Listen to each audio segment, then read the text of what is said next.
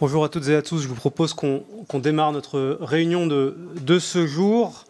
Mes chers collègues, en accueillant, et je vous remercie, mesdames et messieurs, les membres du Conseil économique et social européen. Je pense que cet échange entre notre commission et vous-même est extrêmement important et intéressant. Et je me réjouis qu'on puisse avoir cet échange essentiel pour que nous puissions nous rencontrer, débattre, parce que nous sommes dans nos sphères respectives, des acteurs évidemment importants des questions européennes en France et en Europe. Et donc c'est, je crois, une volonté très claire et très forte des députés de la Commission des affaires européennes de pouvoir avoir ce temps d'échange avec vous pour que vous puissiez présenter vos travaux, que l'on puisse éventuellement confronter les nôtres, puisque souvent nous travaillons sur des rapports les uns et les autres qui sont communs, où l'on peut parfois, je crois, retrouver des dimensions parallèles. Et donc c'est important de pouvoir avoir ce moment d'échange avec les partenaires sociaux, la société civile, toutes celles et ceux que vous représentez en siégeant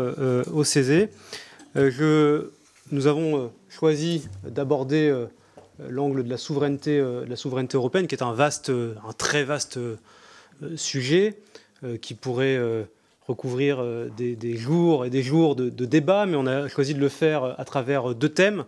Le thème de la souveraineté sous un angle économique et la dimension énergétique. Et donc là, il y a évidemment énormément de choses à dire en ce moment. Et puis un deuxième angle qui est un angle agricole et alimentaire. Mais je vous propose peut-être, avant que l'on entre dans le fond du débat, que vous puissiez, M. Libaert, prendre la parole, vous qui êtes le point de contact de la délégation française, pour nous dire quelques mots sur le CESE et sur votre activité. Merci.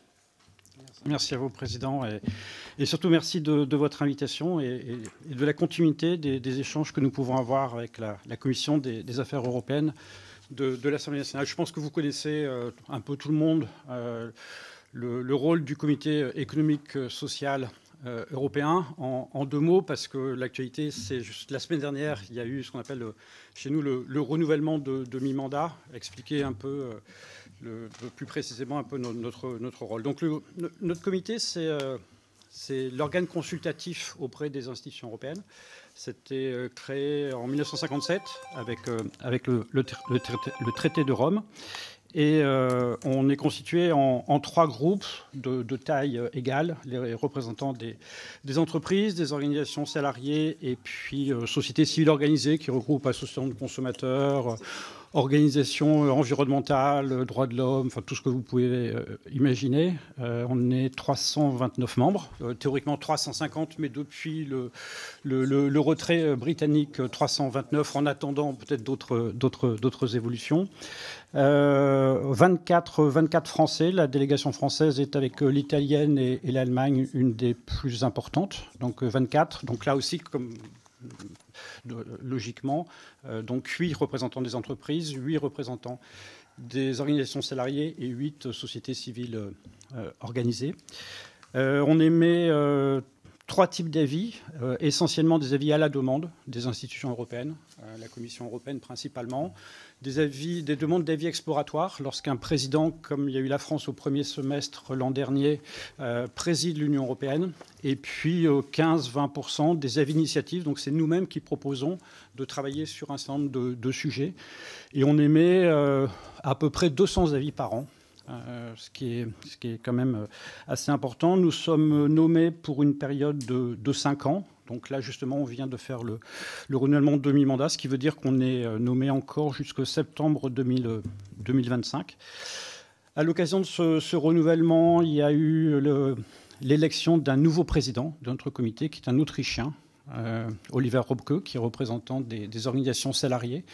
Et puis, petite montée en puissance de la délégation française, avec 2 vice-présidences de groupe, 3 vice-présidences de section, 2 présidences de catégorie. Enfin, voilà, on marque un peu le terrain.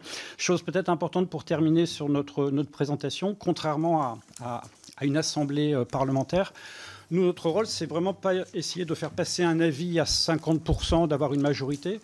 C'est écrit nulle part, mais on considère un peu dans la culture de notre comité qu'un avis qui serait voté avec moins de 75-80% serait un échec. C'est-à-dire ce qu'on essaye vraiment, c'est d'obtenir le consensus le plus large. Donc essayer de voir sur quel point on peut être le plus d'accord. Donc c'est vraiment en permanence la recherche de consensus. Et je crois que c'est ce qui fait vraiment la légitimité de notre comité. C'est ensuite de pouvoir rencontrer les institutions européennes, Parlement, Conseil, Commission, en leur disant, voilà, sur ce texte-là, sur la base de notre avis, vous pouvez être sûr qu'il y a une acceptabilité sociale. Et c'est là, je pense, qu'on peut être assez précieux. Et contrairement à des consultations de type de délibération sur les réseaux sociaux, en ligne, etc., c'est vraiment la confrontation entre nos différentes origines qui donne justement, je crois, une plus-value dans nos avis auprès des institutions européennes. Voilà, je propose de m'arrêter là. Merci beaucoup pour ces propos introductifs qui permettent de bien planter le décor de vos activités et de votre rôle. Je donne maintenant la parole aux députés qui travaillent sur les sujets de sécurité énergétique européenne pour une présentation des premiers résultats de leurs travaux. Je vois que certains collègues peuvent être un peu désarçonnés parce qu'il n'y a pas un orateur de groupe comme d'habitude. On avait choisi de faire 2 thématiques. Une première thématique sur la sécurité, sur l'énergie et sur l'économie de manière générale, mais plus sur l'énergie nous concernant, avec par exemple Henri Alfandari, Pascal Boyer ou Nathalie Oziol qui travaillent ou qui ont travaillé sur ces sujets. Ensuite, un membre de la délégation réagira et présentera ses travaux, puis celles et ceux qui le souhaitent par ailleurs. Et puis ensuite, on passera à un deuxième thème sur l'agriculture et la sécurité alimentaire. Donc ce que je propose, c'est que celles et ceux qui ont peut-être mené des travaux sur le sujet, je vois ici Henri Alfandari, Pascal Boyer ou Nathalie Oziol, vous puissiez prendre la parole dans un temps de parole qui sera peut-être un petit peu plus long si vous le souhaitez que d'habitude. Habituellement, c'est 3 minutes. Vous pouvez aller jusqu'à 5 si vous le souhaitez. Chacun individuellement. C'est Noël aujourd'hui, effectivement. C'est Noël au printemps. Et donc, peut-être, je vois Henri Alfandari qui est devant moi, à qui je donne la parole. Et puis ensuite, peut-être Nathalie Oziol, si on est d'accord. Cher Henri, la parole est à vous. Merci, Monsieur le Président. Merci de venir jusqu'à nous. J'ai travaillé dans cette commission sur les possibilités de constituer, au niveau de l'Union européenne, une véritable filière européenne du nucléaire. Nous avons adopté il y a 1 mois une proposition de résolution relative au nucléaire comme enjeu de la décarbonation du mix énergétique européen. J'ai été particulièrement surpris dans le cadre de mes travaux par le manque de cohérence de la politique énergétique européenne quand il s'agit d'aborder le sujet du nucléaire. Prenons des exemples concrets. Le nucléaire est inclus dans la taxonomie verte, mais seulement comme énergie de transition, induisant une logique de stop and go, empêchant toute visibilité à long terme pour la filière. La réforme européenne du marché de l'électricité du 16 mars dernier inclut l'atome, mais le règlement Industrie zéro émission nette du même jour l'exclut en très grande partie. La Commission a reconnu à travers les actes délégués relatifs à l'hydrogène bas carbone la spécificité des États membres ayant un mix énergétique fondé sur le nucléaire, mais aucun débouché industriel n'est prévu pour cet hydrogène bas carbone. Pire encore, la proposition de règlement européen sur la future banque européenne de l'hydrogène exclut explicitement le nucléaire. J'entends les difficultés politiques au moment d'aborder le sujet du nucléaire. Plusieurs États membres ont fait un choix de sortie définitive du nucléaire, l'Allemagne ayant par exemple déconnecté ses 3 derniers réacteurs en service du réseau électrique le 15 mars dernier.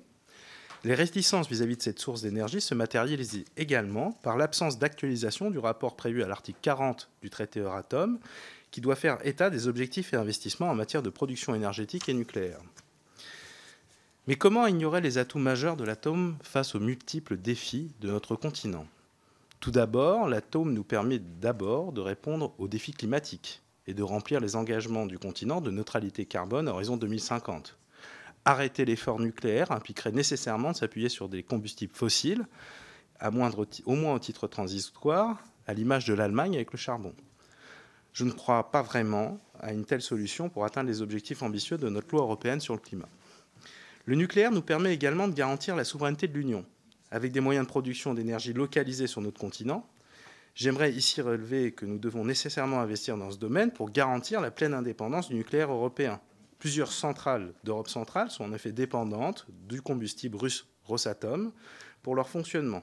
Nous avons ici besoin de l'Union européenne pour développer un combustible dont la totalité du cycle serait localisée sur le sol européen, pourquoi pas ne recourir à un projet important d'intérêt européen commun, un PIEC, pour développer ce projet et renforcer notre autonomie stratégique. Le nucléaire permet enfin de stimuler la compétitivité de nos entreprises européennes avec la fourniture d'une électricité à bas coût. Il est absolument inimaginable qu'à l'heure de l'adoption de l'IRA aux États-Unis, qui fait courir un risque de perte de compétitivité à l'Union européenne, que nous fassions une croix sur notre principal atout pour la fourniture d'une électricité peu chère.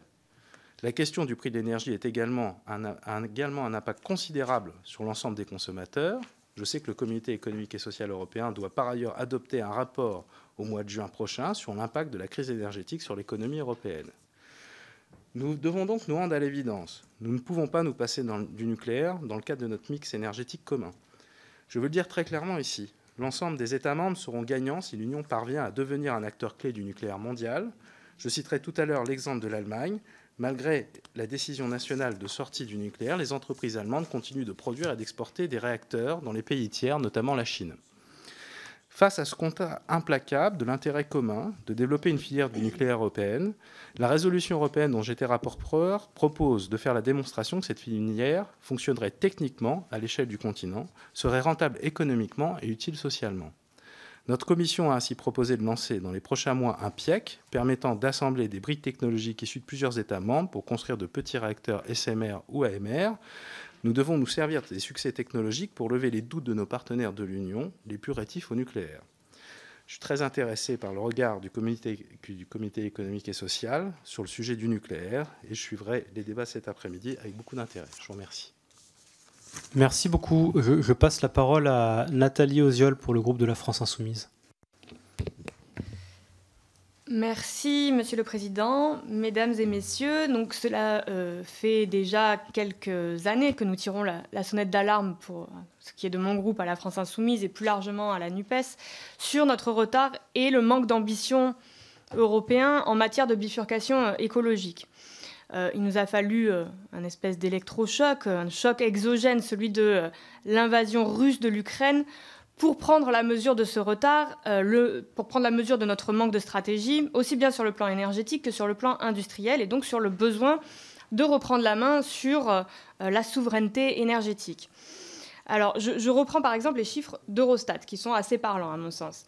Pour notre consommation d'énergie, nous dépendons de nos importations à hauteur de 56%. 69% de notre mix énergétique est encore composé d'énergie fossile et seulement 17% d'énergie renouvelable si on exclut le nucléaire. Alors, il se trouve que je reviens d'un déplacement aux États-Unis où, avec ma collègue Rachel Keke, nous avons pu rencontrer un certain nombre d'acteurs institutionnels et associatifs. Et pour ma part, étant donné que je suis co-rapporteur d'un rapport d'information sur la sécurité énergétique en Europe, j'ai pu rencontrer en particulier différents acteurs institutionnels associatifs dans le domaine de l'énergie. Et j'en profite pour remercier l'ambassade de France aux États-Unis qui nous a assistés dans ces rencontres tout au long du séjour aux États-Unis. Alors, de ce déplacement, nous avons retenu quelques éléments qui nous paraissaient intéressants, qui me paraissent intéressants. Quoi qu'on en pense, l'administration Biden, sous la pression en particulier de son aile gauche, a commencé à mettre en place une stratégie énergétique qui a permis d'investir massivement dans les énergies renouvelables. L'Inflation Reduction Act prévoit 369 milliards de dollars sur les 10 prochaines années. Si on essaie de comparer, le plan Repower EU prévoit, lui, 228 milliards pour 100 millions d'habitants de plus. Donc on voit bien que ce n'est pas la même échelle et que ça peut paraître en tout cas insuffisant. Alors, je cherche une autre note. Oui, parce que l'IRA, en fait, accorde des avantages fiscaux, en particulier aux entreprises qui investissent dans les technologies vertes. Alors, on peut citer les véhicules électriques, les panneaux photovoltaïques, l'usine de turbines d'éoliennes, produites en particulier aux États-Unis. Alors, il est clair que ce plan suscite des inquiétudes en Europe, puisque l'Union européenne y voit une tentative protectionniste pour attirer l'industrie verte sur le territoire américain au détriment de ses partenaires commerciaux, dont acte. Comment nous, on peut réagir? Quelles sont les préconisations qu'on peut faire à ce titre-là? Ça, ce sont les questions que j'aurais à poser. Deuxième aspect, nous sommes passés d'une dépendance au gaz russe au fait qu'on se tourne maintenant vers le gaz américain et pas n'importe quel gaz, puisqu'il s'agit quasi exclusivement de gaz de schiste. Et alors là, il y a autant d'associations françaises, européennes qu'américaines, telles que le National Resource Defense Council, que j'ai eu l'occasion de rencontrer, qui s'inquiètent en fait depuis plusieurs décennies de l'impact désastreux de la fracturation hydraulique sur la nature, sur les écosystèmes. Ça c'est quelque chose qu'il faut prendre en compte. Et j'ai rencontré également à New York des activistes qui nous ont amenés, par exemple, voir les centrales de gaz d'Astoria, dans le Queens, et qui nous ont parlé notamment des impacts sur les riverains. Donc, il y a eu une explosion, par exemple, des cas d'asthme et de maladies respiratoires tout autour de cette centrale. Donc, je reviens à mon propos d'introduction. Il est temps et nous devons au plus vite enclencher une bifurcation écologique en partant des besoins, et nous devons surtout nous adosser à une stratégie industrielle dont il faut absolument trouver la cohérence. On ne peut pas faire payer aux citoyens européens, aux citoyens américains, le prix de notre manque d'ambition écologique. Un élément qui me vient là en parlant, c'est que lorsqu'on a discuté avec ces différents actrices, acteurs dans le domaine énergétique, des stratégies qui vont être mises en place entre les États-Unis et l'Europe, eh bien, il y a par exemple le doublement des échanges de gaz méthanier entre les deux continents. Cela veut dire multiplier le nombre de terminaux méthaniers qui ont un désastre écologique et un coût écologique qu'on ne peut pas se permettre de payer, alors qu'il y a des fuites en plus de méthane qui ne sont toujours pas réglées et qui ont un coût écologique, un impact écologique également. Et cela veut dire également construire des terminaux méthaniers ici en France, par exemple au Havre. Tout ça paraît quand même bien éloigné des ambitions qu'il nous faut avoir, surtout lorsqu'on voit la multiplication des désastres écologiques. On arrive sur des épisodes de sécheresse qui vont encore nous impacter. Donc voilà. Merci beaucoup, Madame Oziol. Je passe la parole à Pascal Boyer, qui est l'autre co-rapporteur pour le groupe Renaissance. Merci, Monsieur le Président.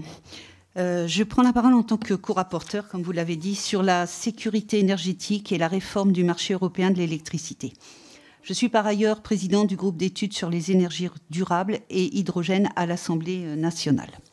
Je tiens d'abord à relever qu'en quelques mois, sur le sujet de l'énergie, l'Union européenne a pleinement démontré sa capacité à agir et à organiser la solidarité européenne en période de crise. Souvenons-nous du printemps 2022, alors que la reprise économique post-Covid avait déjà suscité les premières tensions sur le marché européen. L'invasion en Ukraine a donné une ampleur sans précédent à la crise, avec une augmentation inédite des prix du gaz et de l'électricité.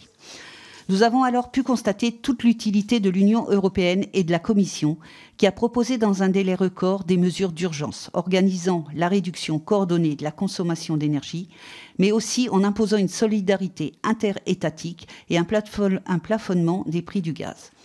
Nous avons ainsi vu l'Europe de l'énergie se renouveler sous nos yeux, dans un temps record. Je crois que ces moments renforcent la légitimité de notre Union et que l'efficacité dont elle a fait preuve est absolument incontestable.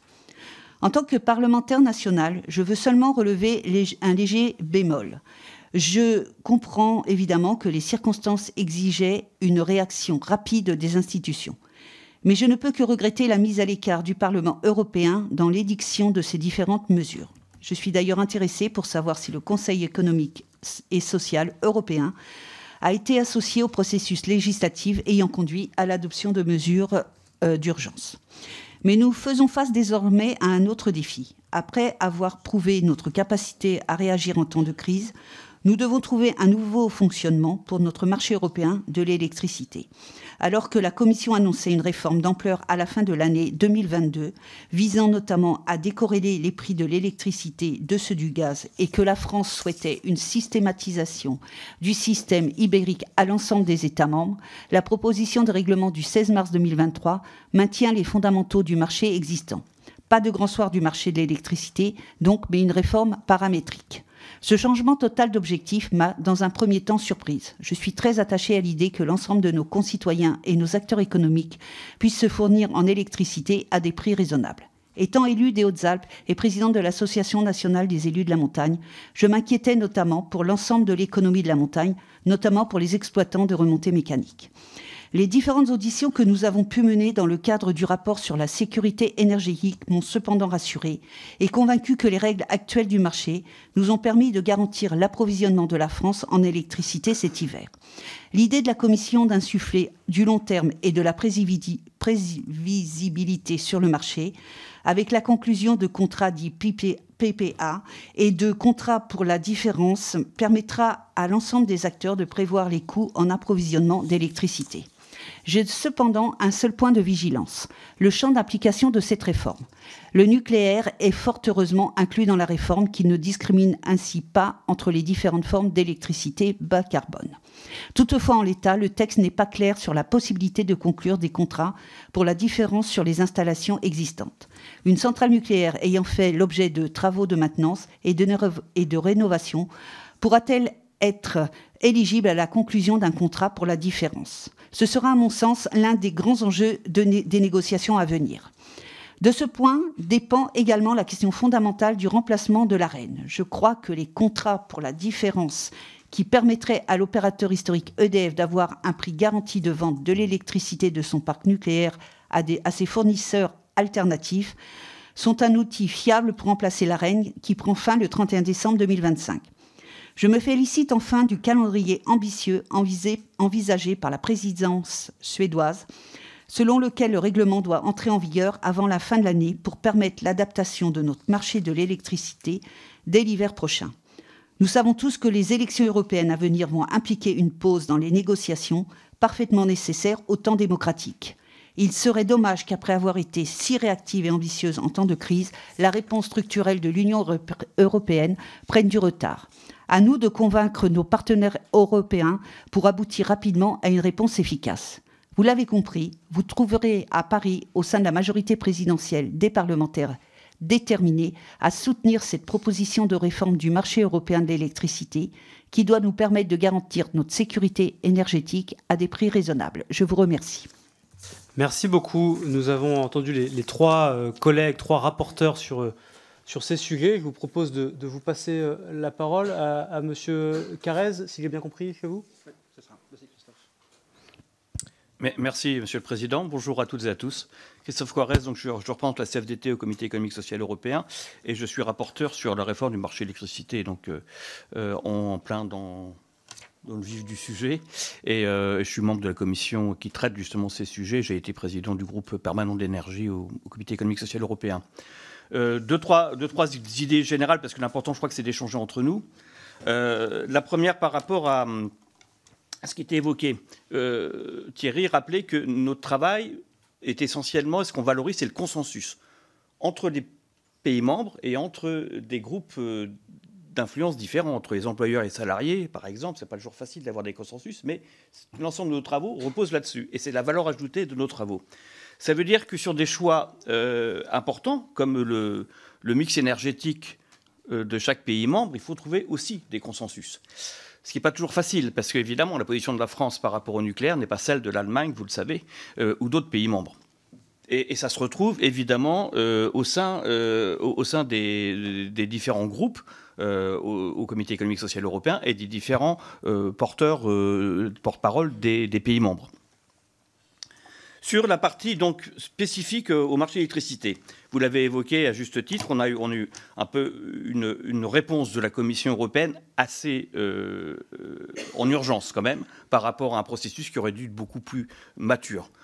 Pourquoi? Vous le savez, il y a eu des enjeux entre différents pays membres qui ne souhaitaient pas avoir de réforme avant les élections européennes, notamment l'Allemagne, et depuis ça a un peu bougé. Mais ça s'est fait dans l'urgence, puisque la Commission a lancé ses consultations au mois de février avec un délai très raccourci par rapport à ce qui se passe habituellement. Et nous sommes obligés de travailler en urgence par rapport à ce dossier. Et je crois que le calendrier des travaux au Parlement européen sont aussi très précipités, alors que c'est un sujet qui mériterait beaucoup de travaux. Sur les principes fondamentaux, je ne reviens pas, vous le savez. Moi, à chaque fois, je cite juste le chiffre. En août dernier, en France, le kilowatt d'électricité était presque à 1 000 € le kilowatt, alors que le coût de production du même kilowatt en énergie renouvelable ou en nucléaire est autour de 50. Donc ça crée le problème qu'on connaissait. Après, il y a un problème aussi de message politique. Toutes les opinions publiques européennes ont considéré que l'inflation de l'énergie liée aux autres phénomènes inflationnistes était à cause de l'Europe. Et donc, on a une responsabilité collective à avoir un système, d'ici l'année prochaine, puisque les élections européennes de l'année prochaine, un système qui réponde en partie aux craintes de l'opinion publique et qui rassure. Et qui montre que l'Union européenne peut être efficace. Et moi, j'ai dit à la Commission, dans le cadre de nos échanges par rapport aux travaux que je fais pour le Comité économique social européen, il faut aller au-delà de la réponse politique, technique de la réforme du marché de l'électricité. Il faut une réponse politique qui donne du sens par rapport aux opinions publiques européennes. Alors, vous l'avez évoqué, la proposition aujourd'hui de la Commission est assez... on fait un peu de... Voilà, on met des rustines, quoi, mais on ne met pas en cause les fondamentaux. Alors, faut-il remettre en cause les fondamentaux? De notre côté, on ne croit pas non plus, parce qu'il ne faut pas jeter le bébé avec l'eau du bain.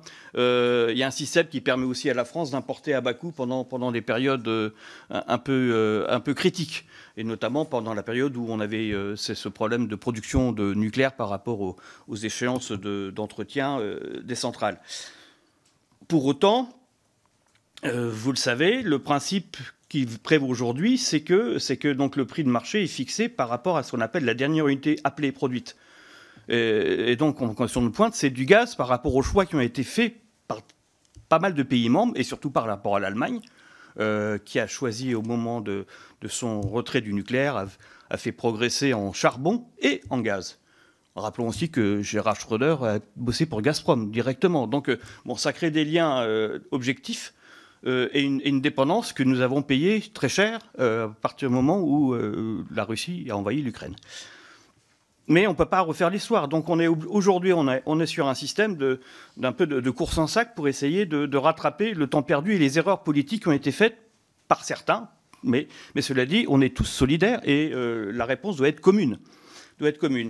Donc c'est pour ça qu'on privilégie toujours les choix des pays membres sur le mix énergétique reste quand même une tendance lourde. Alors la première réponse qui est donnée, c'est, que vous l'avez évoqué, c'est ce qu'on appelle les contrats de différence, c'est qu'en gros, on essaye d'avoir un prix minimum qui rassure les producteurs et un prix maximum qui rassure les consommateurs, qu'ils soient industriels ou particuliers, mais ça fait intervenir automatiquement les États membres. Donc l'État membre, on redonne de la régulation, et nous, dans l'avis qu'on propose, on va un peu plus loin en disant qu'il faut redonner un peu plus de régulation aux États membres et qu'ils deviennent un petit peu un opérateur qui rachète pour le compte de tiers les énergies, qui la vendent, qui fasse cette compensation. Donc, parce que c'est un problème de marché compensatoire, de différence entre les prix de marché réels et les prix supposés acceptables, entre guillemets. Voilà, parce que l'autre point qui est essentiel derrière, c'est cette notion de prix juste. Prix juste, il y a justice et il y a justesse. Justesse, c'est parce que est-ce qu'il correspondrait à une réalité ? Autrement dit, quand on dit que c'est à 1 000 € le mégawatt alors que la production est à 50 € pour le nucléaire ou le renouvelable, ça ne correspond pas à une réalité. Donc là, ce n'est pas juste. Et il y a une question de justice aussi par rapport à un bien qui est l'électricité, qui est un bien incontournable, on ne peut pas faire les règles du marché traditionnel par rapport à un bien public. Et avec l'ensemble des services publics qui est derrière, Donc voilà, tous ces éléments sont à nouveau à l'ordre du jour de la réforme du marché de l'électricité de l'Union européenne, parce qu'on avait perdu ça de vue depuis les premières directives de libération d'un marché de la fin des années 90. On avait perdu un peu ça de vue. Et donc ça redevient.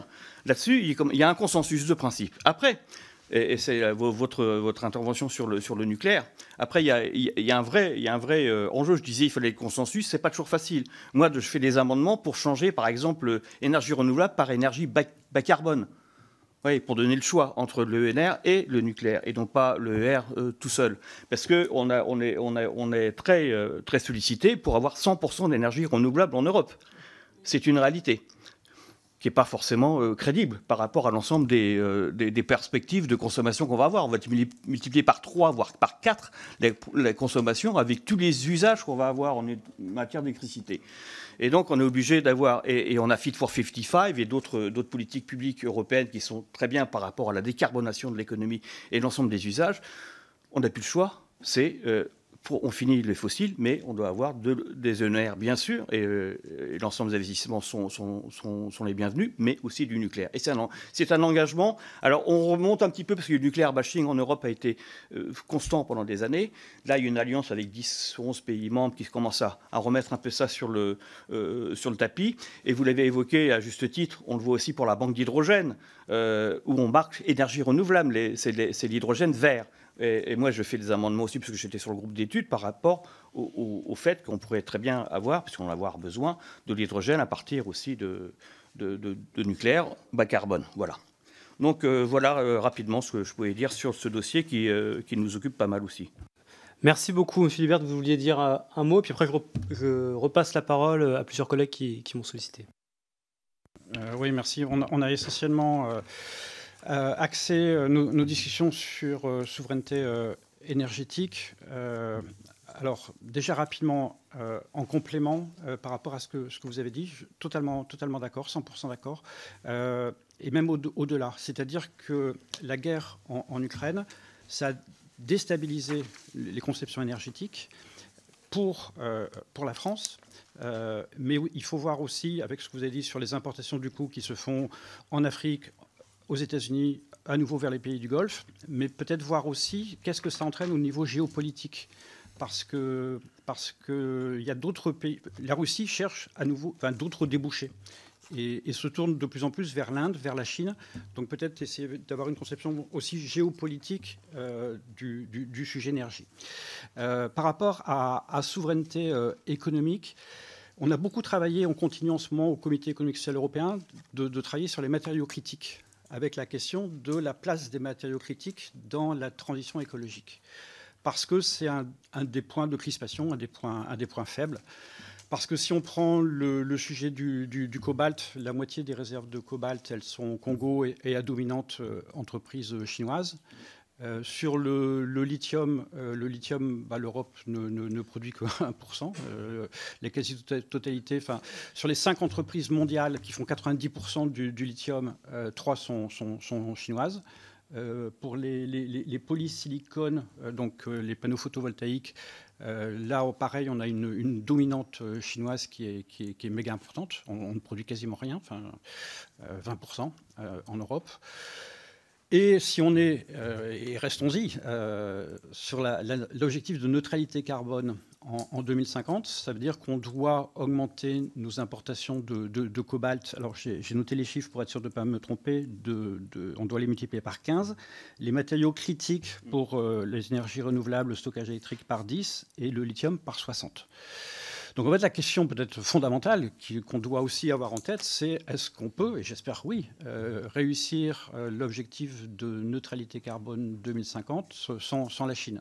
Il y a une expression que j'aime bien de Margrethe Vestager quand elle parle de souveraineté européenne, c'est souveraineté européenne ouverte. C'est aussi dans cet objectif-là. Et quand on parle de souveraineté économique européenne en lien avec le sujet de la transition écologique, moi j'ai aussi cette idée que l'Europe, c'est seulement 8% des émissions mondiales de gaz à effet de serre. C'est 25% en Chine, c'est 14% aux États-Unis. Donc pour le dire de manière hyper brutale, à quoi ça servirait de réussir, nous, à 8%, si on ne met pas le paquet sur la diplomatie climatique. Et je pense que là aussi, c'est un point sur lequel on doit beaucoup travailler en France et en Europe. Pour donner un chiffre, il y a seulement 6 personnes qui travaillent chez Joseph Borrell, donc au service, ministère des Affaires étrangères de l'Union européenne pour aller très vite. Pour donner un exemple, par exemple, au Danemark, il y a 12 personnes spécialisées dans la diplomatie climatique. Donc l'Europe est un peu en retard sur un sujet comme celui-là. Donc c'est vraiment l'idée d'une souveraineté économique en lien avec la transition écologique, mais qui soit ouverte en compréhension avec les enjeux géopolitiques. Et puis je terminerai sur un point qui est un peu dans l'actualité. C'est réussite, à mon sens, de la présidence française de l'Union européenne, c'est l'accélération du mécanisme d'ajustement carbone aux frontières, qui était un peu en rade depuis pas mal de temps. Donc c'est fait, c'est lancé, c'est déjà sur un certain nombre de sujets, le ciment, l'aluminium, l'acier, puis ça va s'élargir progressivement. on doit aussi avoir cette conception un peu géopolitique de la place de l'Europe dans le monde, de faire attention à une application qui pourrait être un peu trop brutale. Parce que quand on regarde qui va être les perdants, enfin, qui va le plus souffrir, avoir le plus d'impact négatif de la taxe carbone aux frontières, c'est BAM. C'est alors la Russie, mais ça n'a rien à dire. Mais après, il y a la Chine, il y a la Turquie, il y a le Brésil, il y a l'Inde. Donc attention aussi à des mécanismes d'ajustement progressif qui évitent aussi en Europe une sorte de retour de guerre commerciale. Voilà, juste quelques points, un peu de contexte global. Et je vous repasse la parole. Merci beaucoup. J'ai 2 demandes de prise de parole sur ce thème. J'ai d'abord Madame Le Grip pour le groupe Renaissance, et pour une durée de 3 minutes maximum.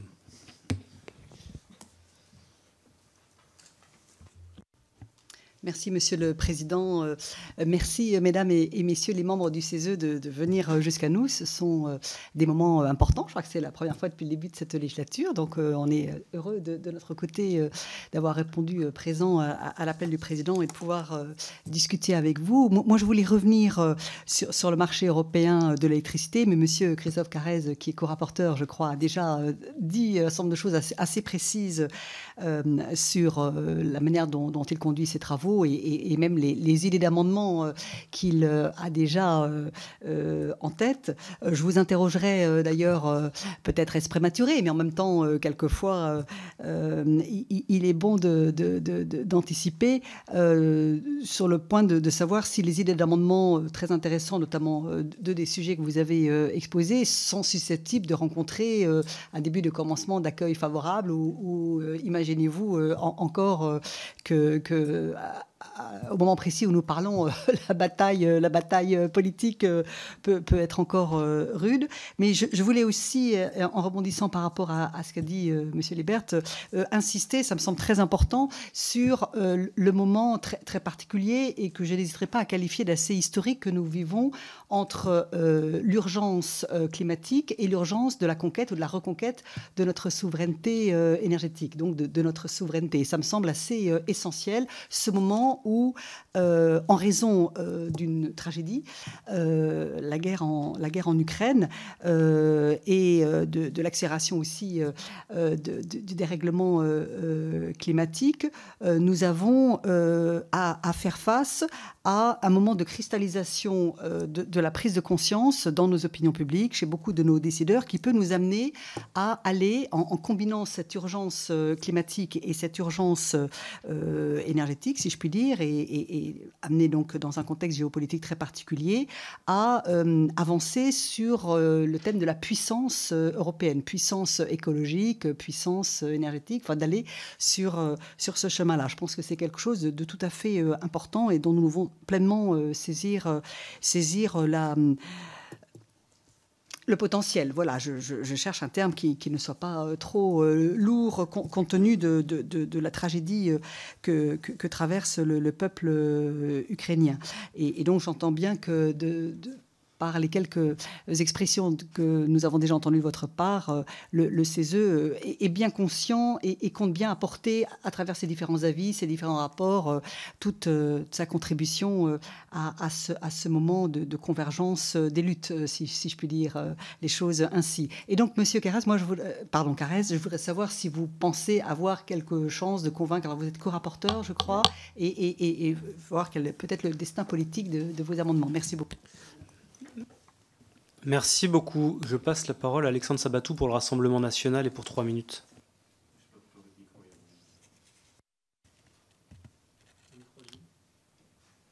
Oui.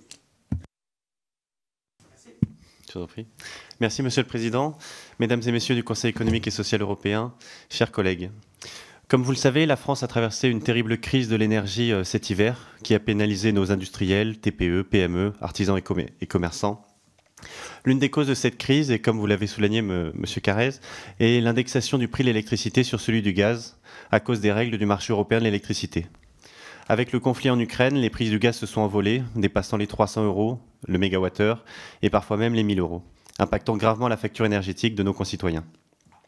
Alors que notre parc nucléaire produit une électricité peu onéreuse, allant de 50 à 100 € le mégawattheure. En parallèle, la loi NOM de 2011 a fragilisé EDF en instaurant l'accès régulé à l'énergie nucléaire historique, l'AREN. Pour rappel, cette loi donne aux fournisseurs alternatifs l'accès à un prix régulé à un quart de la production du parc nucléaire historique d'EDF. Cela devait permettre à des entreprises d'entrer sur le marché et de leur donner des moyens de se doter d'infrastructures pour produire eux-mêmes de l'électricité. 12 ans plus tard, ce qui a été produit par les concurrents d'EDF est epsilonesque. Cette loi qui voulait des producteurs n'aura finalement produit que des spéculateurs. En septembre 2021, Bruno Le Maire critiquait le fonctionnement du marché européen de l'électricité en le qualifiant d'aberrant et d'obsolète, et qu'il fallait, je cite, « revoir de fond en comble son fonctionnement, car les Français paient la facture d'une manière incompréhensible pour eux et totalement inefficace d'un point de vue économique ». Monsieur le ministre m'avait également indiqué qu'il se battait contre l'AREN en juillet 2022, lorsque je le priais de mettre fin à ce dispositif injuste pour les Français en commission des finances. Où en sommes-nous aujourd'hui? Bruno Le Maire a annoncé lors de son audition conjointe en commission des finances et des affaires européennes du 28 mars dernier, au sujet du pacte de stabilité et de croissance, l'objectif de réformer ce fameux marché européen de l'électricité pour que le prix tende un peu plus vers le nucléaire et non plus vers le gaz. Son application n'est cependant prévue que pour le 1er janvier 2025, soit presque 2 ans à tenir encore avec cette injustice qu'il dénonce pourtant depuis 2021. En attendant, le bouclier tarifaire qui est extrêmement onéreux pour nos finances est étendu jusqu'à cette date. J'aimerais du coup connaître votre analyse sur ces deux sujets, donc l'AREN et sur l'application, pour savoir si une application aussi tardive de cette réforme du marché européen de l'électricité vous semble-t-elle justifiée, et à quel point, selon vous, l'Allemagne ou d'autres pays européens ont pesé sur ces délais. Je vous remercie. Merci beaucoup. J'ai 2 demandes de prise de parole supplémentaires. D'abord, André Chassaigne pour le groupe GDR et pour 3 minutes. Oui, je serai en fait très rapide, mais moi je suis effaré par l'état de notre production énergétique et du coût énergétique en France qui s'est dégradé de façon lamentable en quelques années. C'est quelque chose d'impensable. C'est quelque chose d'impensable. Et ce que je ne comprends pas non plus, c'est qu'on ne puisse pas réagir plus rapidement par rapport au coût de l'énergie qui nous a imposé par l'Union européenne. C'est quand même incroyable que le coût d'une journée, le coût d'achat de l'énergie le jour J va s'appuyer sur le prix que l'on a payé au dernier achat du jour J-1 et en principe c'est sur du gaz, c'est-à-dire qu'on est complètement aligné sur la production énergétique allemande notamment, pas seulement, je pourrais citer la Pologne et d'autres pays, avec des conséquences terribles concernant le réchauffement climatique. Et on vient ensuite nous donner des leçons par rapport à ça. Des leçons, alors qu'on a un pays comme l'Allemagne, je le dis, un pays comme l'Allemagne qui aggrave la pollution atmosphérique et le réchauffement climatique année après année, parce qu'il y a eu ce positionnement idéologique, ça les regarde, je les respecte, ça concerne d'ailleurs toutes les sensibilités politiques en Allemagne, y compris Die Linke, même si j'ai du mal à comprendre. Et je me dis, comment la France peut rester sans réagir pour fixer les tarifs de l'énergie? Voilà, tout simplement. Les gens ne comprennent pas. Il y a un rejet de la politique aujourd'hui. Il y a un rejet de la politique en général. Ça aboutit à un rejet de la politique conduite par l'Union européenne parce qu'il y a des aberrations telles que celle-ci et qui se ressentent sur le quotidien. Merci. Henri Alfandari pour le groupe Horizon. Merci, Monsieur le Président. Non, très court aussi, juste pour revenir justement sur comment le nucléaire et la question du marché énergétique sont quand même intimement liés. Qui est que même si on fait des règles et qu'on édicte des tarifs, la réalité, c'est qu'il y a une logique technique aussi. C'est qu'il y a besoin d'énergie pilotable. Et que forcément, quand on est en situation d'import, on est dépendant de la dernière installée. Et la dernière installée, elle est liée aussi à une industrie allemande qui a besoin d'une montée en charge extrêmement rapide, et ce que permet le gaz et le charbon, ce que ne permet pas les énergies renouvelables. Donc il y a un moment, si on veut réussir nos objectifs, il va falloir quand même accepter qu'on a besoin des deux, avoir un peu de raison. Vous parliez de consensus aussi. Je crois que le consensus, c'est qu'on sait que les Allemands sont attachés au flex fuel. D'ailleurs, ils arrivent à le faire reconnaître.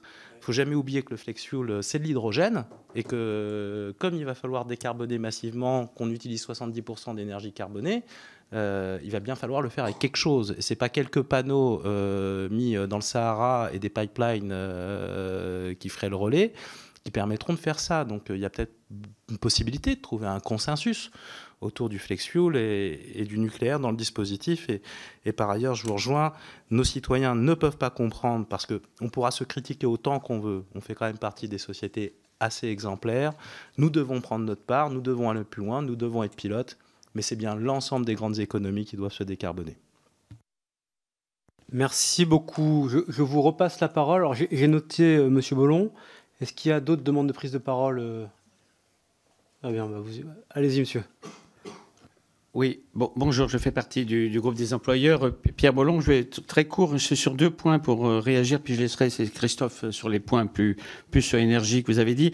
Sur le nucléaire, bon, il n'y a pas de consensus en Europe, hein, c'est clair, et moi, au sein du groupe des employeurs, je l'ai vécu donc dans plusieurs avis qui n'étaient pas sur l'énergie, mais qui portaient sur d'autres choses, sur l'union des marchés de capitaux ou autres. J'ai dû ferrailler, y compris avec les employeurs allemands, les employeurs autrichiens, et on avait CGT, CFDT, FO et MEDEF d'accord, et puis de l'autre côté, on avait les employeurs allemands et les syndicats allemands d'accord sur des autrichiens, d'accord sur les avis différents. Bon, on a chacun notre boulot à faire, hein. Nous, les employeurs français, c'est notre boulot d'essayer de convaincre les employeurs allemands ou autrichiens. Vous, à l'intérieur des partis politiques européens dont vous faites partie, vous avez votre tâche à jouer à l'intérieur de la Confédération européenne des syndicats.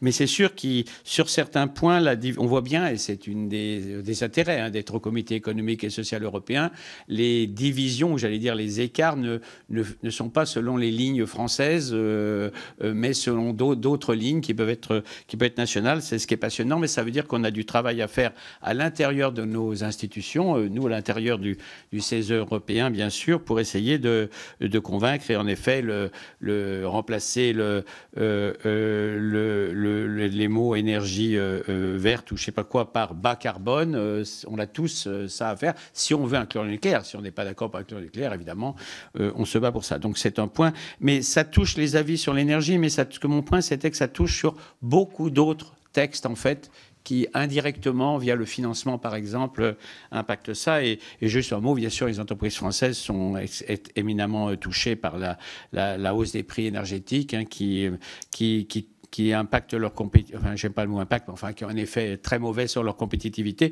et donc sur l'emploi et donc sur leurs clients, parce que les entreprises existent, mais à travers elles, c'est les personnes qu'elles emploient et leurs clients qui sont impactés. Ça, c'est le premier point. Alors, deuxième point, sur compétitivité par rapport à souveraineté, il y a un point sur lequel je me bats depuis 2 ans et demi que je suis au CESE et qui avance, c'est l'idée que dans toutes les directives, quand chaque fois que nous, on est saisi de tous les projets de directives et tous les projets de règlement, hein, ce qui n'est pas le cas, par exemple, du Conseil économique, social et environnemental français. C'est pour ça qu'on rend 200 avis par an. Et donc, l'idée, et donc, on les voit, puisqu'ils nous sont transmis automatiquement, et on voit les études d'impact. Et une des choses sur lesquelles... Et l'Europe fait des études d'impact, hein, bien fouillées, etc. Simplement, il les fait selon l'origine de l'Europe. C'est-à-dire, est-ce que ça fait un marché unique?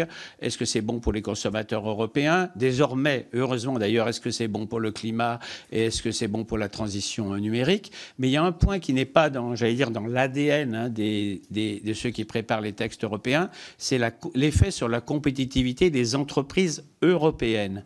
Donc ce qui devrait être vu systématiquement, c'est dans les études d'impact, quel est l'effet de ce projet de texte, quel effet il aurait, quand il sera adopté, s'il est adopté, sur la compétitivité des entreprises européennes. Parce qu'on peut avoir le marché unique, le meilleur du monde, des mesures bonnes pour le climat, etc., si on n'a aucune industrie européenne ou entreprise européenne, commerce européen, industrie financière européenne qui va le mettre en œuvre. Voilà. Donc, c'est ce qu'on appelle le competitiveness test ou le test compétitivité.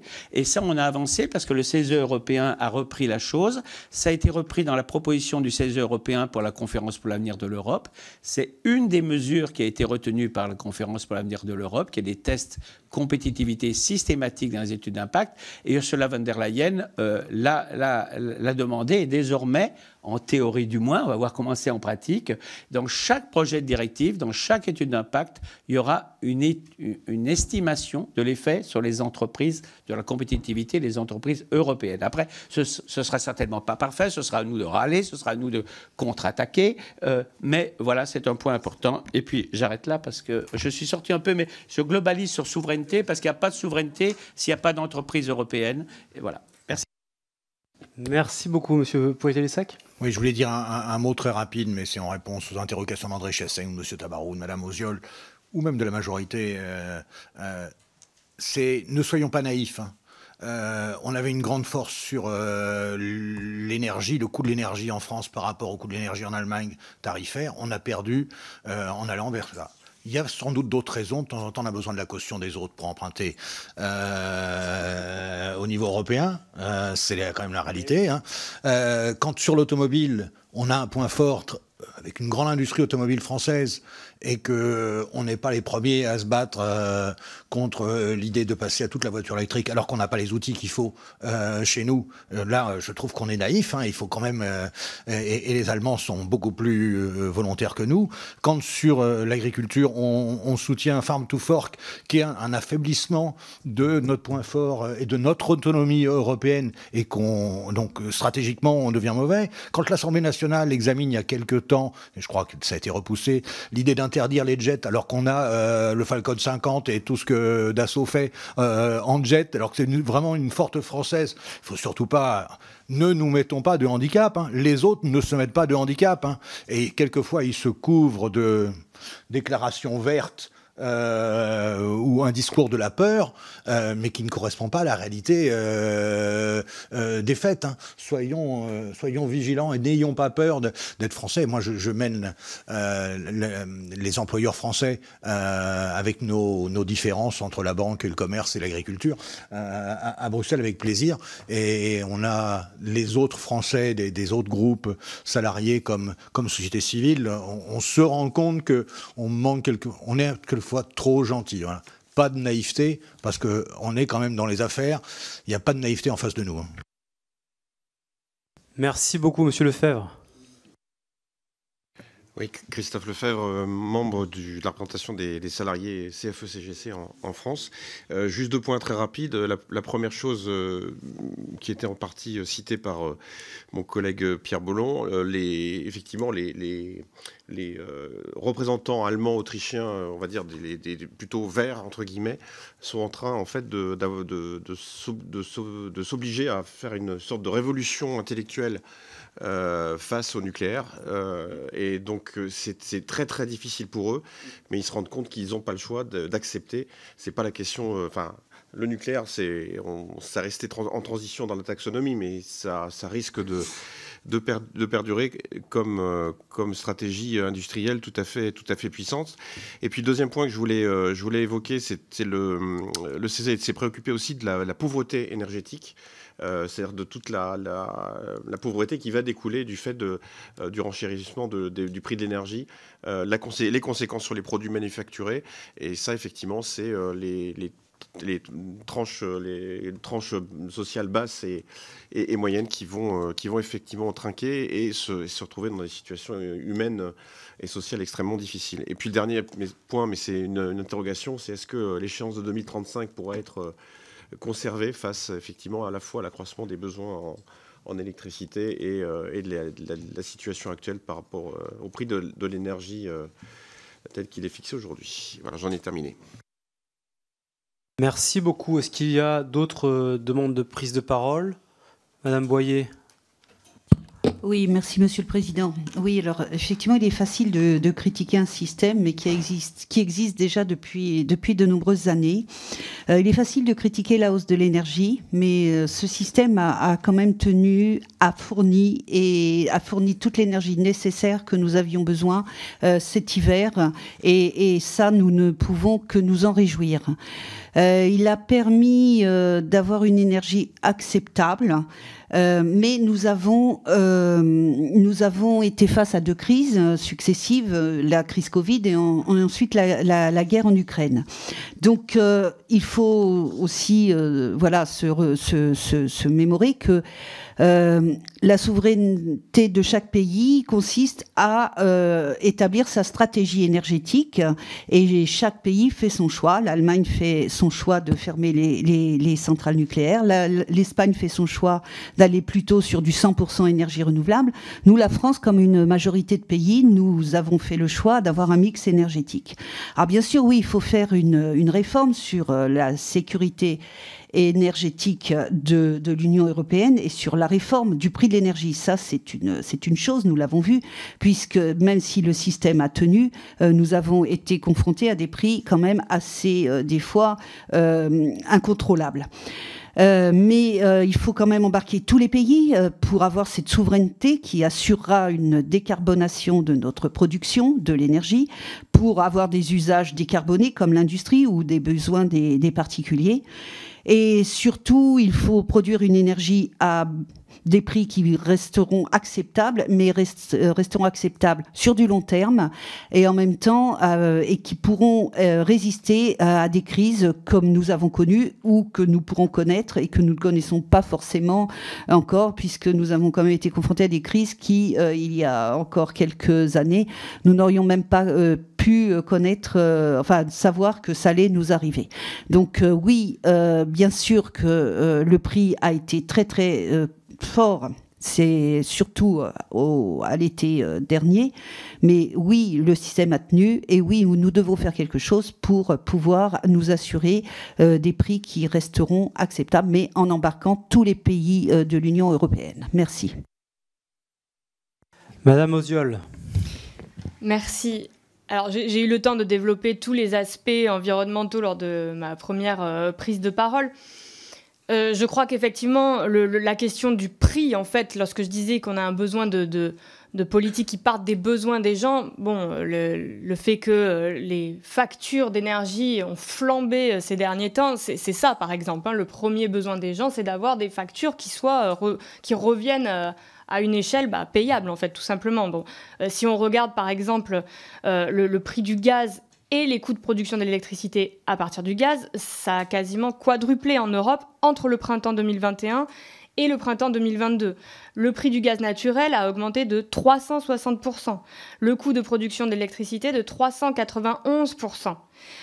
Bon, et on peut décliner tout cela sur plusieurs aspects. Donc, le coût de l'énergie, c'est même la première préoccupation des entreprises européennes en matière de compétitivité, ou devrait l'être en tout cas. Donc ça, c'est un des aspects. Donc je ne crois pas qu'on peut simplement se satisfaire de ce qui a été fait en termes de politique énergétique jusqu'à maintenant. De la même façon, les politiques récentes impulsées pour accélérer le nucléaire peuvent poser question, notamment lorsque j'ai juste le temps d'aborder la question de la sécheresse précédemment. Mais enfin, on a besoin d'eau, par exemple, pour des centrales nucléaires. Ça, c'est un des aspects. Donc, lorsqu'on met en avant la question de la sécurité des centrales nucléaires, celle de l'eau n'est pas un petit aspect. En Californie, ils sont en train de revoir complètement leur politique, par exemple, hein, parce qu'effectivement, ils ont eu 2-3 soucis l'été dernier à cause des chaleurs qui deviennent absolument incontrôlées, incontrôlables. Donc, la question de savoir quel est le cap qu'on se donne en Europe n'est pas une petite question, c'est la question, que ce soit en termes de coût des factures, que ce soit en question de stratégie énergétique, de stratégie industrielle. Et pour le moment, j'ai du mal à le voir, ce cap, en fait. Donc peut-être que vous allez avoir d'autres éléments que je n'ai pas eus. Je serais très curieuse de les entendre. Merci beaucoup. Je crois qu'il y a une dernière demande de prise de parole sur ce thème de l'énergie. Après, je vous propose qu'on passe à l'autre thème. Sur les questions agricoles. Merci. Oui, très rapidement pour répondre un peu aux demandes. D'abord, un rappel. La structure actuelle du marché européen de l'électricité, c'est un Français qui l'a proposé, Marcel Boiteux d'EDF, en son temps.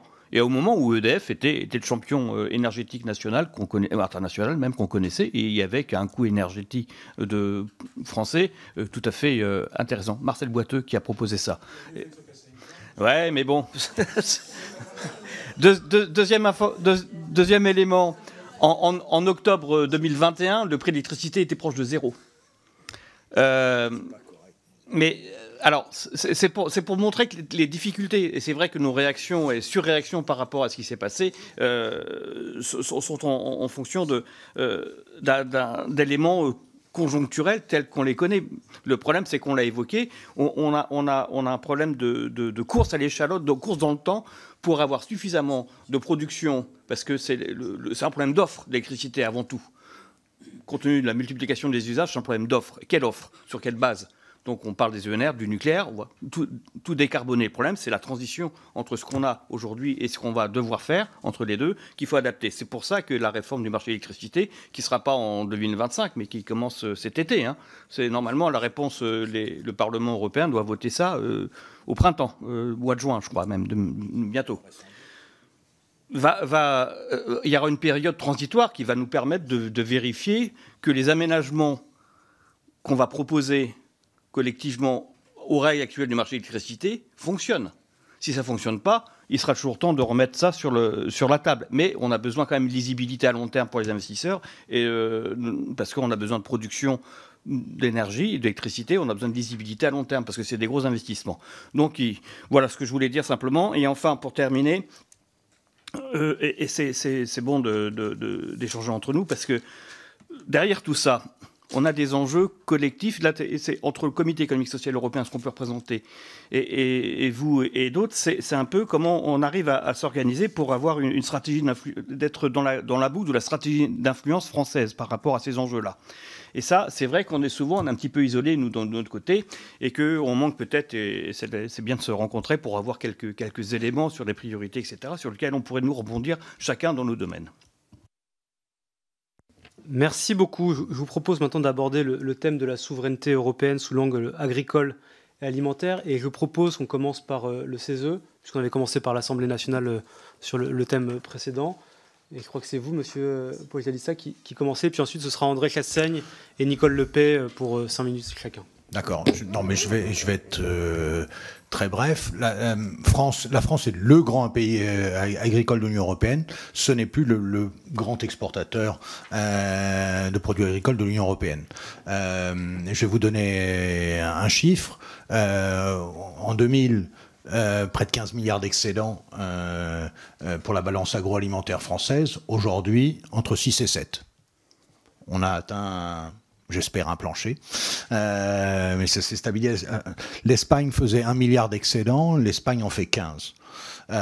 Nous sommes aujourd'hui, le premier exportateur agroalimentaire européen, c'est les Pays-Bas. Le deuxième, c'est la Pologne ou l'Allemagne, et nous arrivons après. Voilà, on est derrière ces pays-là et on perd on perd de la compétitivité vis-à-vis de nos collègues européens. C'est pour ça que je vous parlais de naïveté. Hein, soyons très conscients de la réalité des choses là-dessus, et souvent avec de la surréglementation française.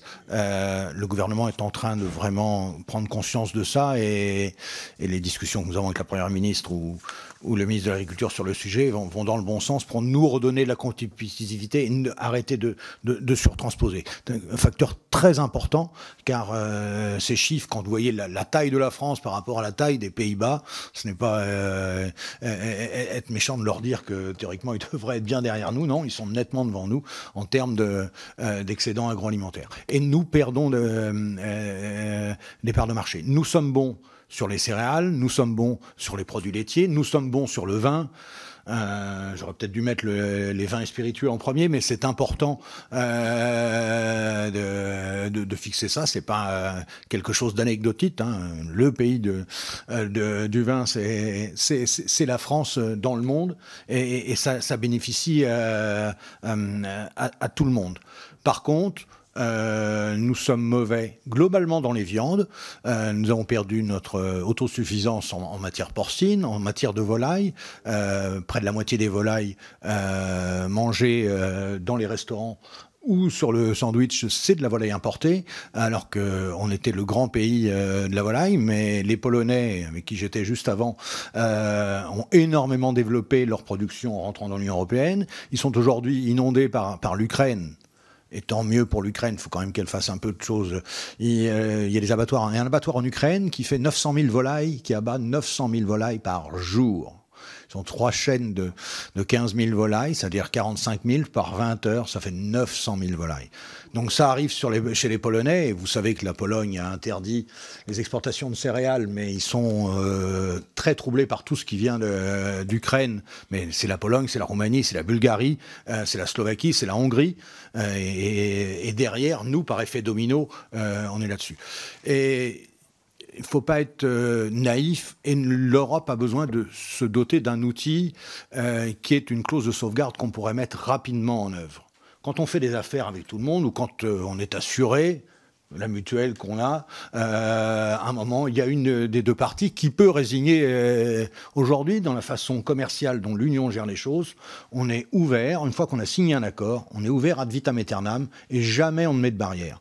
Là, il y a un vrai problème à régler sur les importations qui viennent troubler nos marchés, et la France doit pousser ça au niveau de l'Union européenne.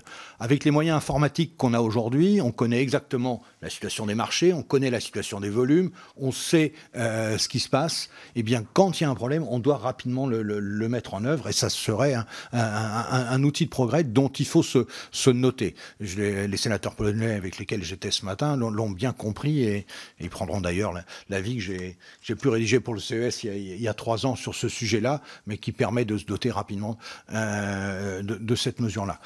Nous sommes très faibles sur les fruits et légumes. On a perdu aussi notre indépendance en raison d'un marché européen très ouvert, avec des coûts de production ailleurs qui n'ont rien à voir avec nous. Vous savez que les barrières avec la Méditerranée, on a tous envie que le Maroc, la Tunisie développent des démocraties stables, et donc on ouvre nos frontières avec toutes les faiblesses que ça comporte sur nos marchés. On arrive toute l'année à trouver tous les fruits et légumes grâce à la grande distribution française, mais en même temps, une partie de l'année, on est bien conscient que ça ne vient pas de chez nous, mais qu'à terme, ça prend des parts de marché et ça donne des références de prix à tout le monde dans la tête. Ceux qui font les courses sont très attentifs à cette partie-là, et à un moment, ils regardent plus le prix que l'origine, même si on fait beaucoup d'efforts sur l'origine. Je dirais un dernier petit mot sur la pêche qui est à côté, mais qui fait partie de l'alimentation. Avec la façade maritime que nous avons, nous sommes un grand importateur de poissons.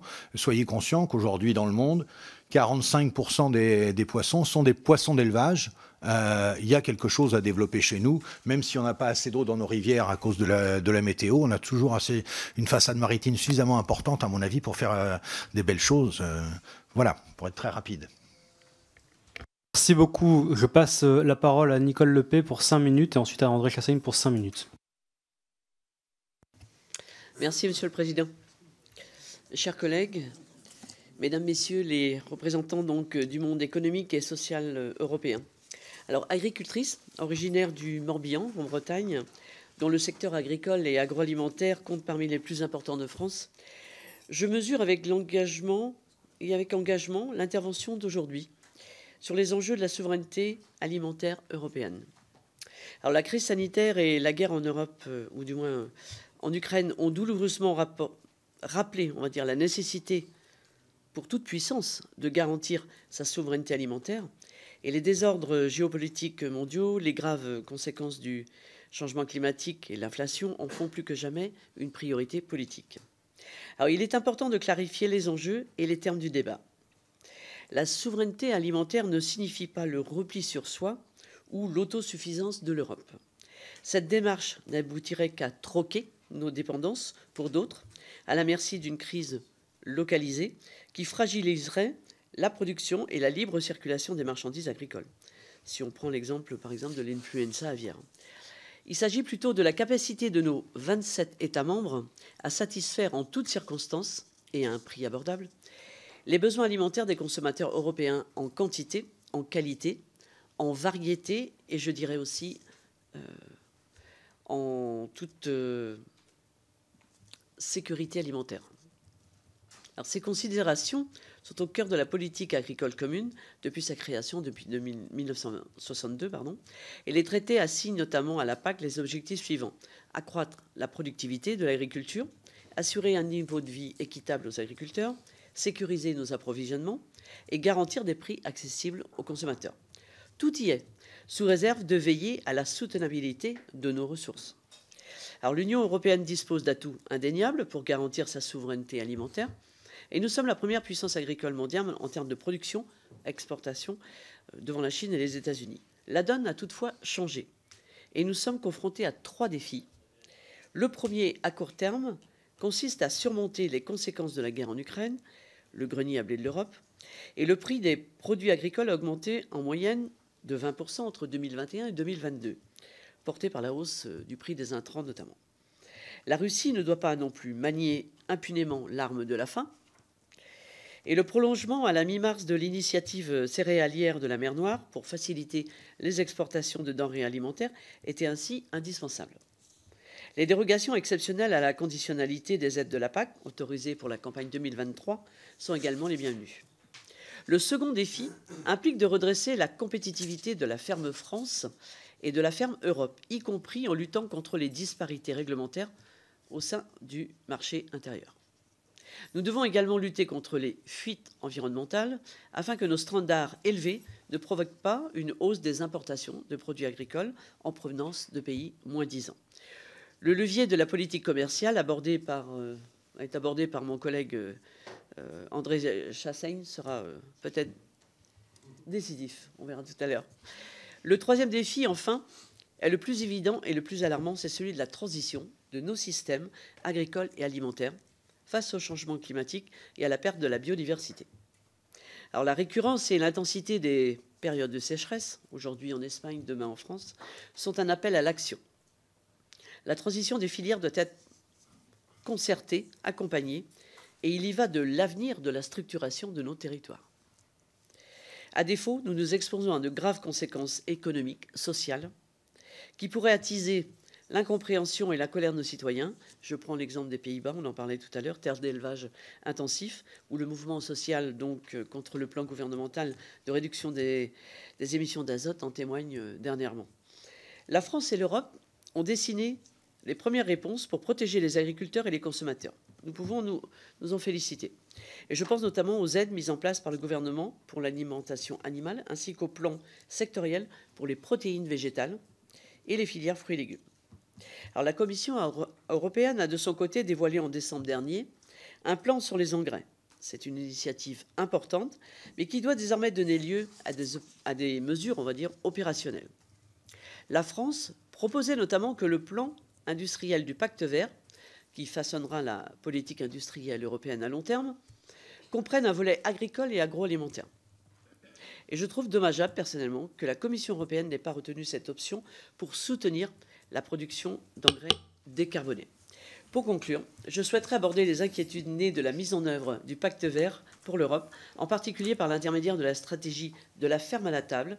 Plusieurs études ont alerté sur le risque de décroissance agricole, sous l'effet notamment de la réduction des pesticides. Et là, je vous rejoins sur la naïveté. Or, les modélisations employées sont imparfaites. Soyons prudents sur les résultats présentés, qui ne tiennent pas compte des bénéfices associés aux services environnementaux rendus. Et la souveraineté alimentaire et la transition agroécologique sont les deux faces d'une même pièce. Merci beaucoup, Madame Lepé. La parole est à André Chassaigne pour le groupe GDR. Excusez-moi. Merci, Monsieur le Président. Bon, vous m'arrêterez, hein, Monsieur le Président, quand j'aurai fait les 5 minutes, parce que je voulais dire 2 mots sur ce qui a été dit avant, qui me semble intéressant, notamment sur le travail qu'on pourrait faire davantage en commun. Ça a été dit, mais on a une difficulté. On a une commission des affaires européennes sous la présidence de Pieyre-Alexandre plutôt, qui fonctionne bien. Le problème, c'est qu'on n'est pas une commission permanente. Et on aurait besoin, je crois, de fonctionner. Bon, je sais que c'est souvent demandé. On va faire une réforme constitutionnelle, ouais. André. Mais je tiens beaucoup, parce que j'ai fait un rapport il y a 2 ans avec Jean-Louis Bourlange sur la transposition des directives européennes, et on s'est rendu compte qu'il faudrait qu'on ait davantage de suivi, en fait. Davantage de suivi en amont, mais aussi quand la directive est votée, avant qu'elle soit transposée. Qu'il y ait par exemple 2 députés qui puissent suivre tout le parcours entre la directive, je ne parle pas d'avant, entre la directive jusqu'à la transposition. C'était une parenthèse. Sur la naïveté, en lien avec le domaine agricole, je donne un exemple.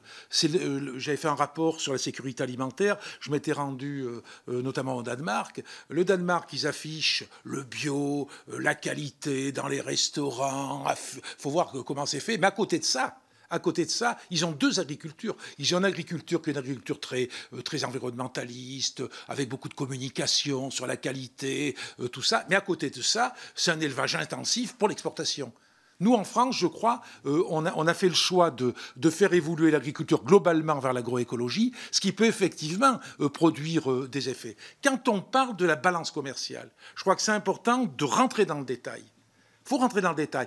Et c'est lié notamment à des choix politiques qui sont le libre-échange dans les accords de libre-échange, dans la mesure où l'agriculture est mise sur le même pied que les produits manufacturés, par exemple, ou que l'informatique, tout ce que l'on peut avoir, les réseaux. Dans la mesure où c'est mis sur le même pied, souvent on sacrifie l'agriculture au profit d'autres exportations. Donc il y a aussi des questions politiques, et notamment les clauses miroirs que l'on devrait imposer dans les accords de libre-échange, ces clauses miroirs qui permettraient de garantir que le respect des normes qu'on se fixe au niveau sanitaire, au niveau environnemental, au niveau bien-être animal, ça soit respecté par nos importations. Mais quand on voit qu'il y a à peu près 3% des importations alimentaires qui sont contrôlées, et que sur ces 3% d'importations alimentaires, on trouve 17% d'importations qui ne respectent pas les normes, il y a quand même aussi des décisions, je crois, à prendre, et une mise en œuvre qui ne se fait pas aujourd'hui. Alors l'inquiétude que l'on a avec le travail que l'on fait avec Nicole, on fait un travail sur les plans stratégiques nationaux. Résultat, oui. Sur les plans stratégiques nationaux, on a fait ce choix avec des interrogations. On arrive, vous savez, moi je suis communiste, ça vous surprend peut-être, mais je suis très attaché à la politique agricole commune. J'ai toujours dit, il nous faut de la politique agricole commune, et on n'en a pas trop, j'estime même qu'on n'en a pas assez. Et donc, on a une inquiétude que je partage avec Nicole sur le fait de savoir, est-ce que les plans stratégiques nationaux, ça ne peut pas avoir un effet qui ferait qu'il y aurait une application différente d'un pays à l'autre, notamment concernant certaines normes, on pourrait prendre l'utilisation des produits phytosanitaires, par exemple, où il y aurait plus de laxisme dans certains pays que dans d'autres, où la France, nous, on surtranspose, par contre, par rapport à ça, et donc, avec des distorsions de concurrence qu'il faut prendre en compte. Moi, je suis plutôt... On s'interroge par rapport à ça. Est-ce qu'il n'y a pas un risque de renationalisation? Et s'il y a un risque de renationalisation de l'agriculture qui peut arriver en 2027, il y a quand même certains pas qui ont été franchis aujourd'hui. On va se trouver avec des États européens qui, de façon individuelle, ne pourront pas faire face à leur propre souveraineté alimentaire, à leur propre autonomie alimentaire. En plus de ça, il y aura des distorsions de concurrence et une concurrence entre les États européens. Et les normes qui sont fixées, que je salue au niveau européen, ces normes vont se délayer par la suite. Donc on se pose beaucoup de questions par rapport à ça. C'est l'objet du travail que l'on fait. Et puis le risque. Le risque, je le disais ce matin lors de l'audition qu'on avait, c'est de mettre en application dans les faits la théorie de l'économiste Ricardo, qui est au début du XIXe siècle, sur les avantages comparatifs. C'est-à-dire qu'on arriverait à produire uniquement là où c'est le moins cher, là où ça pose moins de problèmes, par exemple, et loin du lieu de consommation, alors qu'il faut aussi relocaliser, ce qui peut expliquer la relocalisation aussi, qu'au niveau de la balance commerciale, on ait des conséquences. J'ai même pas eu besoin d'intervenir. Ouais, c'est un métier. Il devient discipliné. C'est un métier. C'est 20 ans de travail. C'est incroyable, mais c'est arrivé aujourd'hui. La maturité au bout de 20 ans à l'Assemblée. Merci beaucoup. Est-ce qu'il y a une demande de prise de parole de votre côté, à nouveau? Allez-y, Mme Prouzet. Merci. Merci, bonjour à tous. C'est Emilie Prouzet, membre CESE Groupe 1. Vice-président marché intérieur de la section marché intérieur, et je dirige le bureau européen de la grande distribution française, la FCD. Voilà. Comme mon collègue a pu le souligner tout à l'heure. J'aurais aimé revenir sur un point que vous avez soulevé. Je travaille sur les dossiers de la ferme à la fourchette depuis un certain nombre d'années, sur les questions de marché intérieur. Je me souviens, Madame la députée, avoir discuté avec vous il y a plus de 10 ans sur ces enjeux avec le commissaire Barnier, etc. Et on revient quand même tout le temps sur les mêmes sujets. Je vais me permettre de vous poser une question en tant que député français, membre de la Commission des affaires européennes. On vous dit on surréglemente, on vous dit on surtranspose. OK.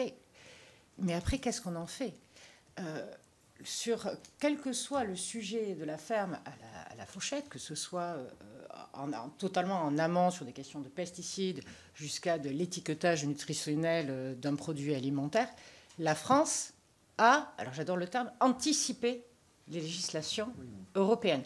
Elle surtranspose en fait. Oui, voilà, on pré-surtranspose, c'est-à-dire qu'on anticipe au niveau national des sujets de convergence européenne, excusez-moi, mais c'est de convergence européenne, dit de compétences exclusives et non pas de subsidiarité, en pensant qu'à 27, 3 ans après ou 2 ans après, on va arriver à la même conclusion. Je ne le comprends pas. Je ne le comprends pas et c'est vrai que je m'interroge. Et deuxième point, où j'ai entendu les risques de produits provenant du Maroc. On vient de résoudre la situation. On vient de résoudre la situation en France. On vient d'adopter une loi dont le nom exact m'échappe, mais la loi dite de groseille. Des groseilles. J'aimerais connaître l'avis de la Commission des affaires européennes sur l'article 1 qui dit que tout produit... Donc, j'aimerais connaître l'avis de la Commission des affaires européennes sur un article qui est bien plus large que les produits agroalimentaires et qui dit que tout produit ou service livré en France, quoi que ce soit, se voit appliquer la loi française dans la démarche commerciale.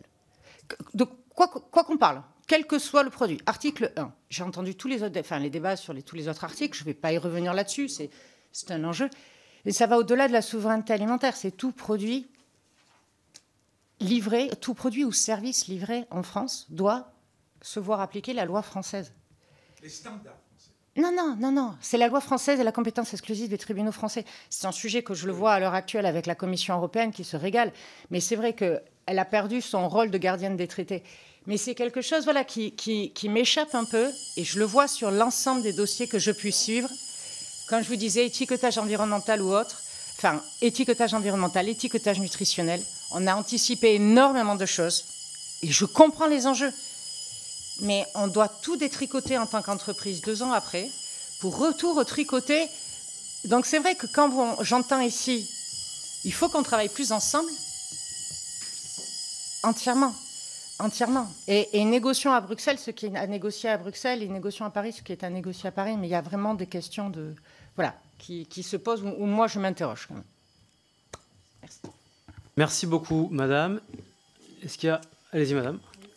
Excusez-moi, je vais peut-être vous paraître un peu hors sujet. Moi, je m'appelle donc Dominique Gillot et je suis au groupe 3, représentante de la société civile éducation populaire et handicap. Donc, effectivement, dans les sujets que nous venons d'aborder, je suis très à l'écoute sur les impacts sur les populations victimes d'inégalités de destin que j'ai un peu vocation à représenter, notamment au groupe 3.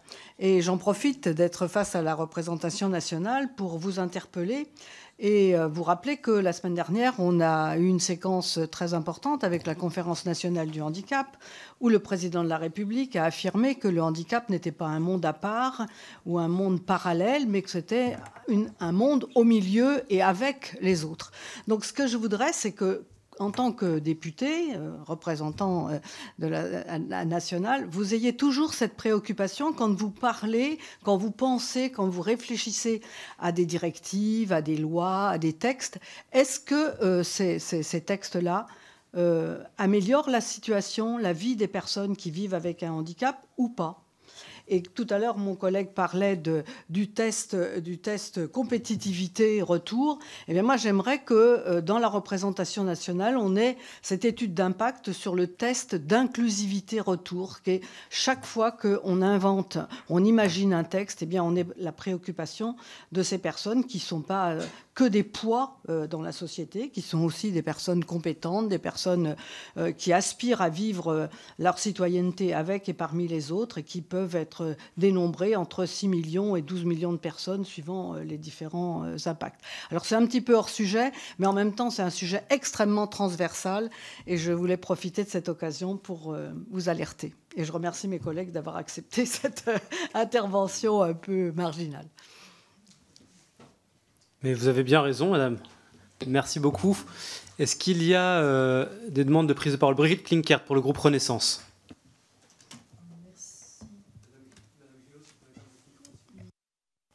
Voilà. Merci, madame, monsieur le président, mesdames, messieurs les membres du CESE. La France, comme de nombreux pays européens, traverse actuellement une période de sécheresse inédite et aux conséquences graves, avec l'hiver que nous avons connu, qui était sec, qui était, j'allais dire chaud, en tout cas tempéré. Cet hiver ne nous a pas permis de remplir nos réserves en eau au même niveau que les années précédentes. Vendredi dernier, d'ailleurs, 47 départements étaient en état d'alerte, en vigilance ou en crise, alors que nous ne sommes pas encore en été. En Alsace, où nous avons la nappe phréatique qui est la plus large de toute l'Europe, le niveau accusait déjà fin février un déficit de 20% dans mon département, le Haut-Rhin, et de 10% dans le département voisin du Bas-Rhin, une situation particulièrement préoccupante. Dans d'autres zones de notre pays, les restrictions sur l'usage de l'eau ont déjà commencé, et ce alors que les températures ne sont pas encore celles de l'été et que nous ne sommes qu'au début mai. Alors, quelles conséquences aura cette sécheresse sur l'agriculture et notamment les rendements agricoles en France? Comment l'agriculture aussi pourra-t-elle faire face à cette situation? Le secteur agricole s'inquiète beaucoup des conséquences de la sécheresse. Le président de la République a souhaité mettre en place un plan ambitieux pour une gestion résiliente et concertée de l'eau qui comprend des mesures concrètes, 53, pour préserver nos ressources. Et le budget des agences de l'eau, notamment, a été rehaussé de, je crois, 475 millions d'euros par an pour accompagner la mise en œuvre du plan. Alors, ma question, face aux sécheresses et aux pénuries qui sont attendues, dans quelle mesure le CESE travaille-t-il à la formulation de propositions pour anticiper, pour adapter notre agriculture et pour nous préserver des crises qui risquent de s'annoncer? Je vous remercie. Le CESE ne travaille peut-être pas aussi précisément, mais c'est une bonne occasion de nous saisir peut-être dans nos rapports d'initiative de quelque chose sur ce sujet-là.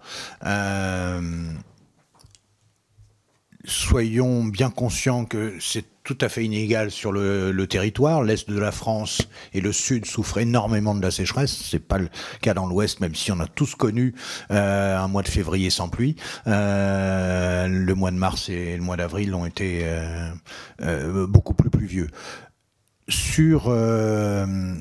On est dans une situation, notamment dans le Midi, où on n'est pas à sauver la récolte, on est à sauver les plantations pérennes.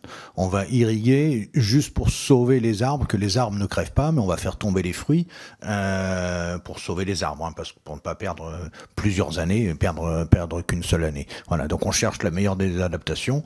Il est évident qu'il faut imaginer quand même ce que tout le monde fait chez soi, c'est pouvoir stocker de l'eau quand on le peut. J'ai eu le plaisir il y a 25 ans d'être le président des jeunes agriculteurs européens, et quand un jour j'étais au Portugal, j'ai découvert un endroit où il y avait 3 années de consommation d'eau en stockage pour une exploitation qui faisait des oliviers et de la vigne. Voilà, ils ont pris n'ayons pas peur. Comme le jardinier stocke l'eau de sa gouttière, voilà, on a des choses totalement erratiques maintenant en termes de météo. C'était pas le cas avant. On a quelquefois des climats très secs qui s'installent chez nous, et donc il faut stocker. Et il faut, alors ça c'est sur la partie stockage, et sur la partie consommation, continuer à s'améliorer. Hein. Tout ce qui est goutte à goutte, tout ce qui est meilleure gestion possible, et demain les nouvelles variétés plus résistantes, hein, plus résistantes à la sécheresse, plus résistantes à l'eau qui peut être salée. Et pour ça, on a un outil qui va sortir au niveau européen, qui est la réglementation sur les nouvelles techniques de sélection végétale. Et autour de ça, il y aura besoin de le décliner dans les pays. Et j'espère que nos grandes entreprises du Massif central, comme l'Imagrin, en prendront les rênes de la recherche pour... en respectant l'éthique européenne et en espérant que l'éthique française ne soit pas trop supérieure à l'éthique européenne, qu'on puisse avoir des variétés adaptées. Voilà. Mais on a théoriquement des longueurs d'avance. Je parlais de balance extérieure. Le secteur de la semence, on est le premier pays exportateur en génétique de graines, 1 milliard d'excédents.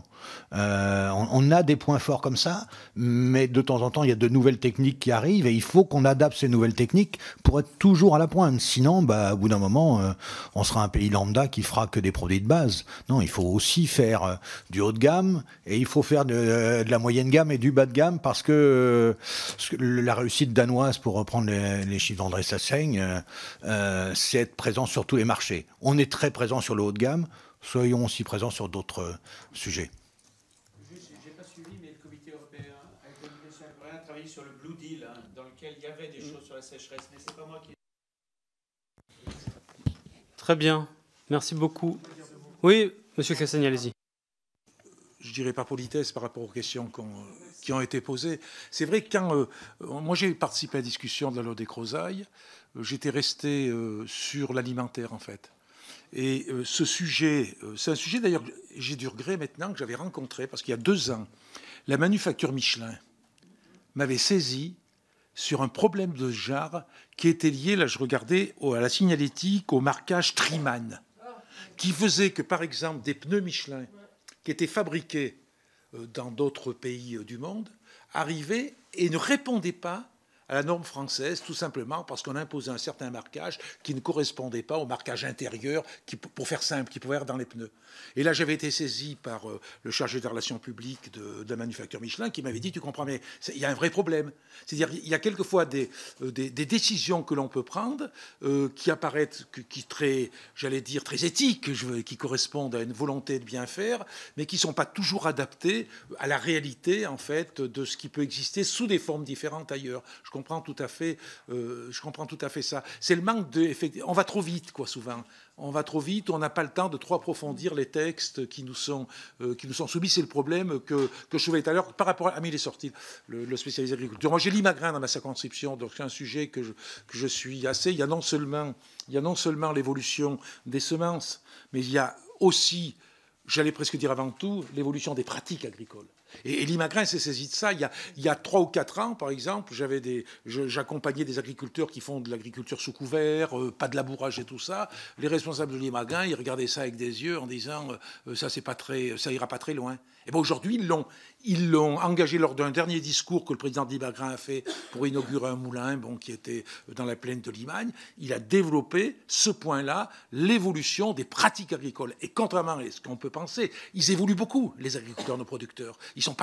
C'est pas des abrutis qui sont repliés sur eux-mêmes. Il y a une volonté d'évoluer par rapport aux pratiques. Et la question de l'eau se résoudra aussi pour partie. Pour partie. Parce que si on refuse de faire absolument tout réservoir, par exemple, certes, on ne produira pas, ou on produira moins, ou on ne produira plus, mais ça sera importé d'ailleurs, on aura déplacé le problème. Merci beaucoup. Je crois qu'on arrive au bout de nos échanges. Je voulais vous remercier très sincèrement. Vous vouliez dire un mot encore ? Oui, simplement pour tous vous remercier. Je crois que ces réunions sont très constructives. À mon sens, il faut les continuer. Peut-être de dire que peut-être dans un an, on se revoit comme ça peut-être sur un ou 2 thèmes.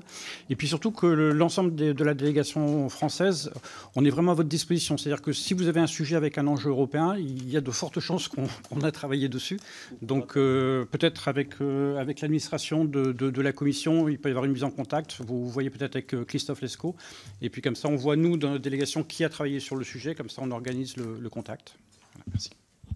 Eh bien, très bien. On saisit cette proposition au vol. Et je vous propose effectivement que lorsque on travaille sur des rapports, on puisse mener des auditions de membres qui ont travaillé sur le même sujet. On le fait d'ailleurs déjà de temps en temps. Moi, je sais que je suis en train de faire un rapport sur l'étude de la COFE. On a auditionné la présidente, l'ancienne présidente.